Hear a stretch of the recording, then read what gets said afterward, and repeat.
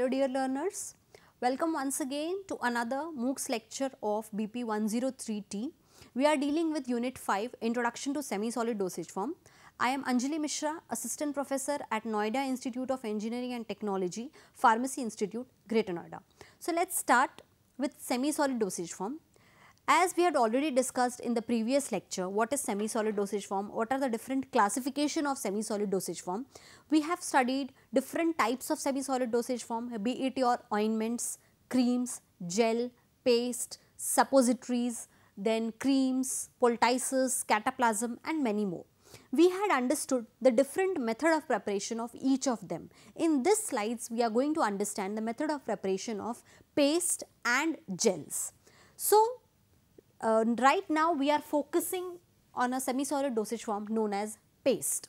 So, whenever we hear this word paste, the primary thing that strikes us is a quite viscous preparation, a very thick preparation as compared to ointment or creams. So, in the previous lecture also I had said that pastes have a higher consistency as compared to ointment or creams. So, it is also a semi-solid dosage form which is meant onto application of skin or onto the mucous membrane. It has the major difference between ointment is paste and paste is that the consistency of ointment is less as compared to the consistency of paste. So, paste is highly viscous as compared to ointment. So, this is the major difference between ointment and between paste. Now, due to the presence of fine powders, paste are quite thick, stiff and greasy. Now, what makes paste actually thick and greasy? Because of the presence of highly coarser particle as compared to ointments. So, it is important for us to understand that the presence of particle in ointment is quite thin or quite fine as compared to the presence of particle in your paste and creams. So, the presence of coarser particle makes paste actually thick, stiff and greasy.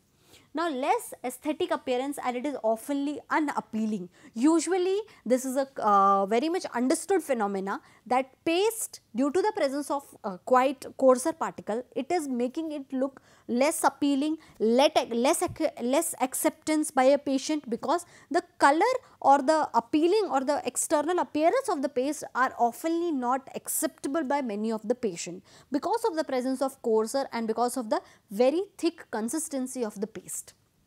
However, due to greasy nature, it has a tendency to strongly adhere to the area on where it is applied. Even though the appearance of the paste is not too great, however, when it is applied onto a particular area, for example, on a skin or onto a mucous membrane, the adhesion of that paste is quietly large or for a longer period of time. Now, adhesion is because of the strong viscosity or because of the high viscosity. Let us understand paste in a more detailed way. Now, as you all can see, the paste is quite thick as it is represented here as compared to ointments, as compared to lotions. Hence, because of the high tendency of or high viscosity, they have a tendency to not melt easily because they contain coarser particle. As a result, they do not melt easily. Now, because of that, they form a coarse or protective layer at the site of application. For example, if I have applied a paste on my hand, on the back of my hand, it is going to adhere to that particular surface for a longer period of time in comparison to application of ointment or to lotion or to creams. Hence, the application time is more and the adherence time is more. As a result, the action is also prolonged and it is more. Mainly it is applied with a spatula. Sometimes yes, a spatula is also supplied with the paste in order to apply. For this purpose, it is oftenly done to avoid the contamination or to avoid the cross contamination between the applicant's finger and to the surface onto which it is applied. So, spatulas are also provided with the paste or entire packaging of the paste. Sometimes application can also be done with the aid of lint or any other dressing materials. Now, apart from spatula or apart from the hand fingers, sometimes what happens, there is a use of lint, it could be cotton balls, it could be woolen balls, or it could be any sort of applicants, or it can be any cotton material as well. So, application is usually little hazy, or it is usually little problematic as compared to applying creams or ointments, because there we can directly apply these semi-solid dosage form with the help of hands or with the help of fingers. However, here just for the sake or just to avoid the contamination, spatula is being provided, lint materials are being provided, sometimes dressing materials are also being provided along with the paste. So, let us understand what are the different types of paste. The very first types of paste is a fatty paste. As the name implies, fatty paste means it is a paste which consists of API or major portion of the paste that is fatty in nature, or that is lipophilic in nature. Another type of paste is an aqueous gel paste. Aqueous gel paste is a sort of paste which consists of aqueous matter or aqueous substance in a larger amount. As the name implies, it is an aqueous paste. So, the content of water loving thing, or it is a hydrophilic sort of paste. So, next type of paste is a hydrocolloid paste. Hydrocolloid paste is a sort of paste in which there is a presence of hydrocolloidal substances which are in the range of colloidal particle.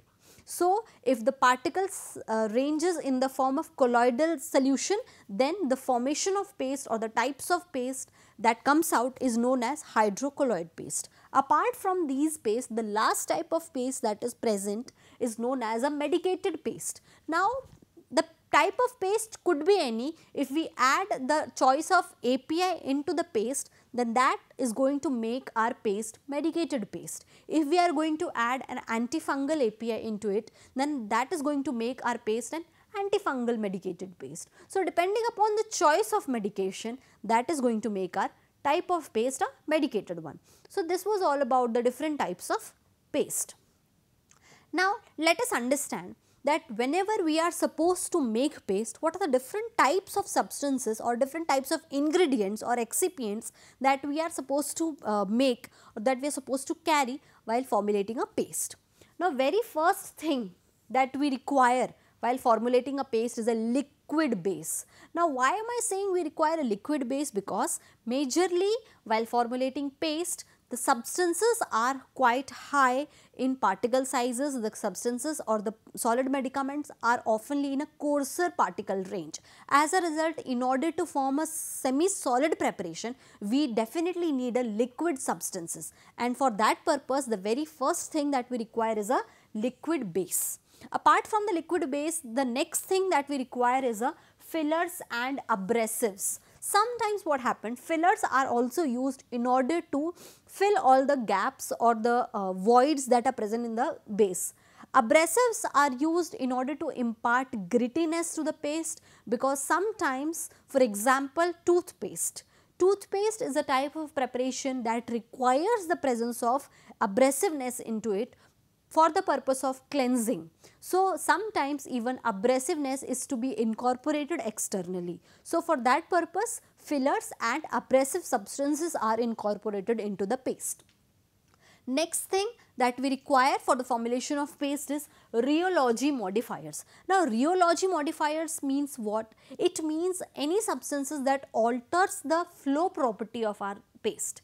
For example, if we want our paste to be less viscous, because initially it is quite viscous and it is really difficult for a consumer to actually take or use that paste. For that purpose, we want, or it is desirable for us to make our paste less viscous. So, we definitely use rheology modifiers. It may differ. If we want less viscous paste, we definitely use liquid rheology modifiers, and if we require a high viscous paste, we are going to remove or we are going to add certain things that is going to increase the viscosity of our formulation.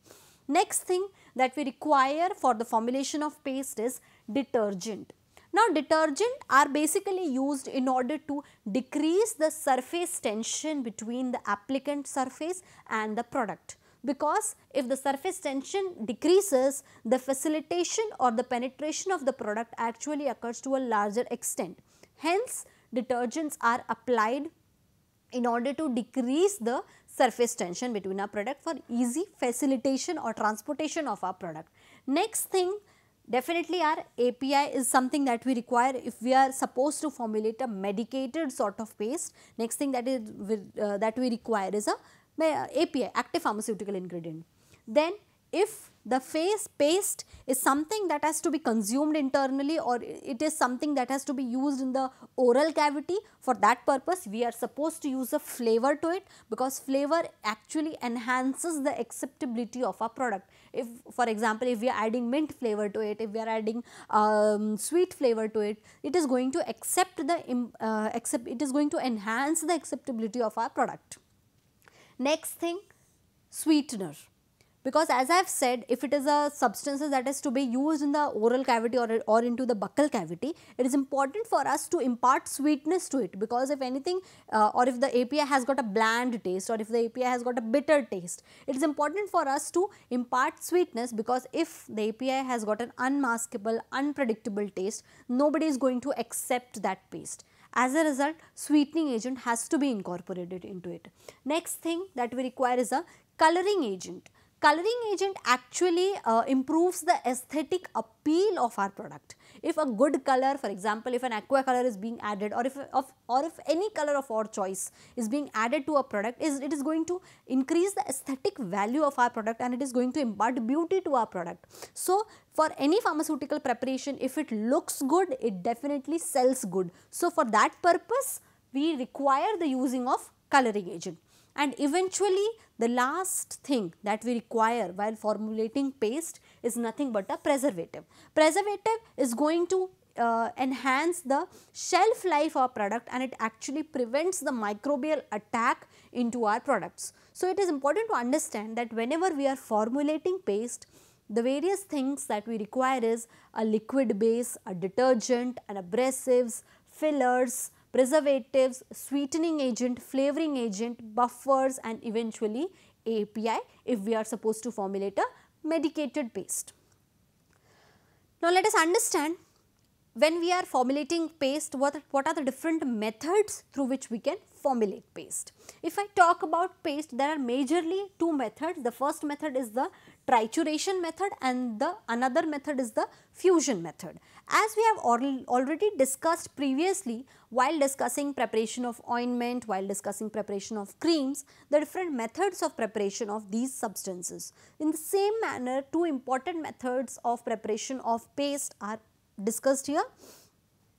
Let us understand the preparation of these creams first. Let us once again I would like to elaborate on these preparation method.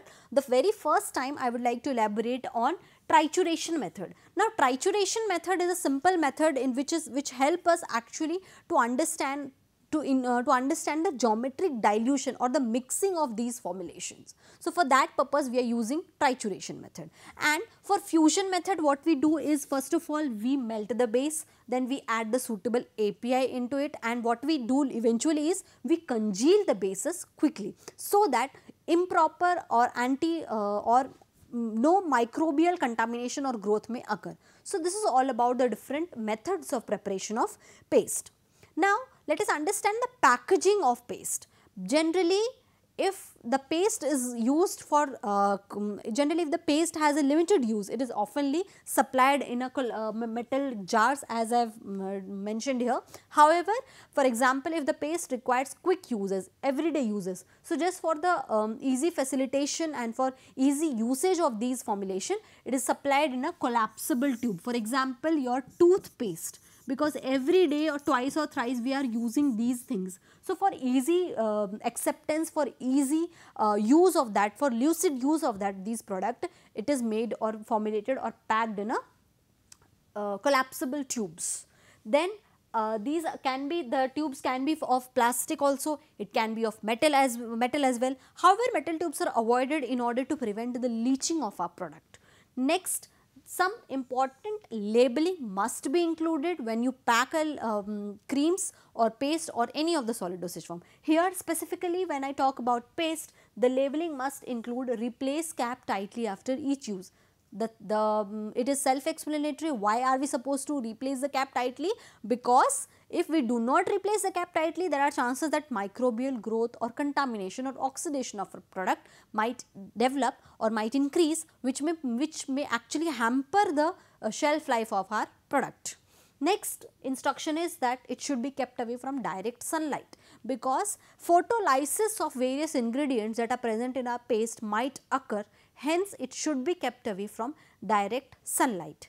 And eventually, this is an important thing that has to be written while preparing or while packaging paste, is we are not supposed to swallow paste, because it is not made to go into the GI tract. Hence, it can be used into the oral cavity, however, it must not be swallowed. So, this is all about your paste. Moving on to gels and jellies. Now, whenever we hear this word gels, the very first thing that comes in our mind is something that has an aqua color, or something which is very much thin, very much watery sort of substances. So, that is actually true, because gels are aqueous colloidal system. They have the major portion is the presence of aqueous colloidal system in them, which actually makes hydrated substances that consist of insoluble medicaments if the medicaments are actually not soluble in aqueous system. So, gels majorly are aqueous system which consist of or which has incorporated insoluble medicaments in it. Now, moving on to jellies. Jellies are similar to your gels, they are also transparent or translucent. Then first of all, very important, it is non-greasy. Now, what makes any semi-solid preparation non-greasy? Actually, if the presence of fat or the lipophilic character is more in a particular formulation, it is going to make our substances more greasy. But in gels and jellies, the presence of aqueous substances is quite high. As a result, it becomes non-greasy. Then they are semi-solid to thick viscous fluids. Definitely it is a semi-solid preparation. As a result, it is a semi-solid preparation and it is less viscous as compared to paste, as compared to ointments. Then next, it is majorly consist of submicroscopic particles. Submicroscopic particles are present because if the particles has if the particle actually is of higher range, or if the particle is a coarser particle range, then it is going to produce unacceptability by the patient, because that may lead to grittiness of your gels. And it is important to understand that gels are very smooth as compared to any of the semi-solid medicaments or any of the semi-solid dosage forms. Then they are majorly transparent or translucent.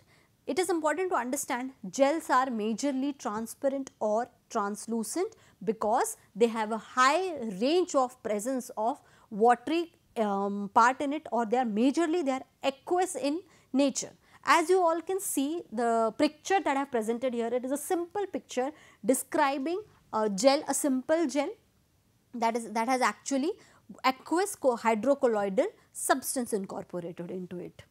Now, these are some of the types of gels that are majorly present in our market. These gels are organogels, hydrogels and xerogels. Now, let us understand these gels in a deeper way. Organogels are substances which actually use presence of solid materials entrapped in three-dimensional network. So, basically in organogels we have incorporation of solid medicaments in a framework which is actually a three-dimensional network of organogels. So, if there is a presence of solid medicaments in a three-dimensional network of a base, we can say that the formed gel is a sort of or is an example of organogels. Another type of gel is a hydrogel. Now, here in hydrogel, this is a network of polymer in which hydrophilic or colloidal gel is incorporated majorly in a water dispersed medium.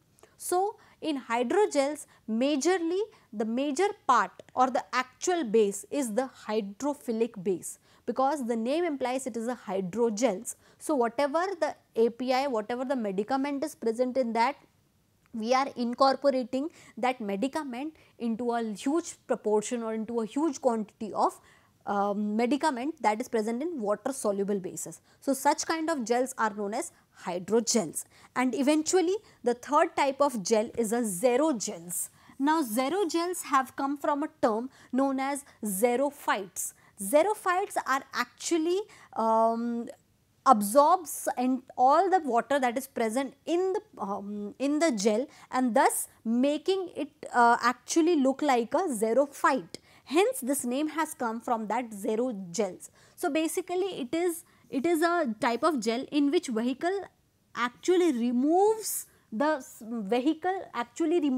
presence of water and leaves a three-dimensional network, or it just leaves a network behind it. So these are some of the types or the example of gels.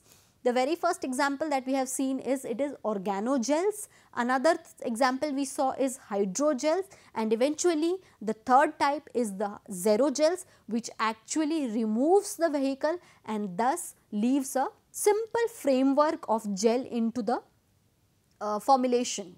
So this is all about the types of gel. Now moving ahead, when we are supposed to manufacture gels, what are the substances, what are the excipient that we are supposed to carry? The very first thing that we require is a vehicle, because if you want to incorporate or if you want to fabricate a dosage form, the very first and important thing is the presence of a vehicle. Without vehicle, there is nothing, or there is actually, it is an impossible thing to incorporate or to transport presence of API into a particular patient body. So vehicle is the primary thing that you require in order to incorporate vehicle, or in order to incorporate API into a particular consumer's body or patient's body. Next is buffer. Buffer is there to prevent the change in pH and thus to make our product remain the pH into which it was made. For example, during manufacturing process, if the pH of our product is slightly acidic, so it is desirable for us to maintain the pH of our product till slightly acidic until its 3 to 4 years shelf life, or whatever the shelf life may be. So suitable buffers are added in order to maintain the pH of our formulation. Next substances that we require is antioxidants. Antioxidants are made to incorporated in a gel in order to prevent the oxidation of our product. Next thing that we require is a preservative. Preservatives are present as a result because we are going to make our gel which we require to last for 2 to 3 years. For that purpose, it is important for us to add preservative into it. Then API is added because if we want the gels to be a medicated gel, we are supposed to add the suitable API into it. Gelling agent is an important thing because without gelling agent, our gel is not being, the gel won't be called as a gel. So gelling agent must be there. Then if the gel has to be consumed or has to be applied on mucous membrane present in our mouth or into the buccal cavity, gelling flavoring agent has to be added in order to enhance the acceptability of our product. Then eventually coloring agent must be added in order to in order to enhance the acceptability of our product and thus ensure that a product reaches more and more customer, and thus it is liked and it is popular and it is made popular through its color, through its flavor, because these techniques are important in order to strategize these markets and in order to make our product popular among consumers. Then method of preparation of gels. We have a cold method, we have a dispersion method, we have a fusion method. Then it is the same as that we discussed in the previous slide, that cold method is that we are actually mixing all the preparation at a particular temperature which does not exceeds a particular value, because everything is being done under cold conditions only. So simple trituration and mixing occurs but under cold condition. Next method is the dispersion method. Dispersion method is similar to that of incorporation method. We incorporate the solid medicament into a suitable base and thus we disperse, but during dispersion method it is important for us to understand that geometric dispersion must be done in order to avoid inaccuracy. Then last is your fusion method. Fusion method is very simple and explanatory. Initially what we do is the base of our choice is being melted, and after melting we add API if any and all sort of excipients and buffers, flavoring agent. Then what we do is we rapidly congeal these substances in order to avoid the prevention of any sort of microbial attack. So these are some of the method of preparation of gels. Then gels are packed in a collapsible tubes. It can be packed in a wide mouth container jars. The tubes can be of metal origin, the tubes can be of plastic origin. Then there are certain important instructions that has to be written on the important packaging of the gels. First, replace cap tightly after each use in order to avoid the contamination of our product. Then we have to keep it away from direct sunlight in order to avoid photolysis of our product. Then we are not supposed to apply these product on broken or irritated skin, because that may seriously aggravate the condition and thus may cause more harm in near future. Then last thing, this is a very important instruction that has to be written on each and every semi-solid dosage form, and that instruction is for external use only. Then we are going to understand what are the excipients that are used in semi-solid dosage form. Excipient is something which actually helps in order to formulate our product. So, it is a helping hand, it is a pharmaceutical aid to manufacture our semi-solid dosage form. So, these excipients included bases. Without base, our product is actually cannot be incorporated. Next thing is permeation enhancer. Permeation enhancer actually helps our product to get incorporated into the area onto which it is applied. Next, we have humectants or emollients or softeners or moisturizers. Next thing, we have antioxidants. Antioxidants are actually present in order to prevent our product from getting oxidized. Gelling agent are present if the method of semi-solid dosage form, if the choice of the semi-solid dosage form is a gel. Then we have buffers which actually resist the change in pH. Next thing that we have is a preservative. Preservative actually helps to maintain the shelf life of our product to a huge years or to a larger years. Next we have emulsifiers. Emulsifiers are present because if we are formulating any sort of cream or oil emulsion, then for that purpose, in order to maintain the stability of that formulation, we add suitable emulsifier. So, that is all about the preparation of gels, jellies and paste. I hope this lecture was very informative for all of you. So, thank you so much.